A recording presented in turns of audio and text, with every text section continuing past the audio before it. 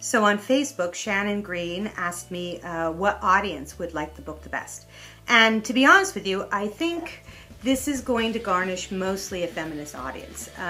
It's really about female sexuality from when we ask where babies come from all the way up through menopause.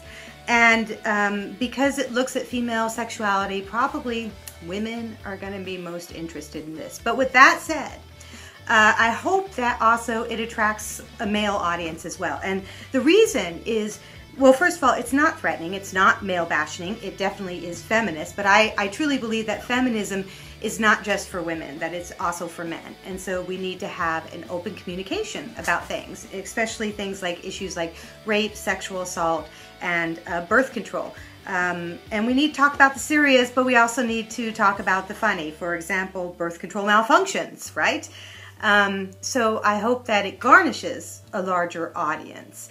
It's also probably geared more for a liberal audience, but again, I hope that conservatives read this as well. It would give them a lot to think about and maybe a lot to say back to me, but that's okay too, because what I'm interested in is starting a conversation. Thank you for your question. It was really wonderful.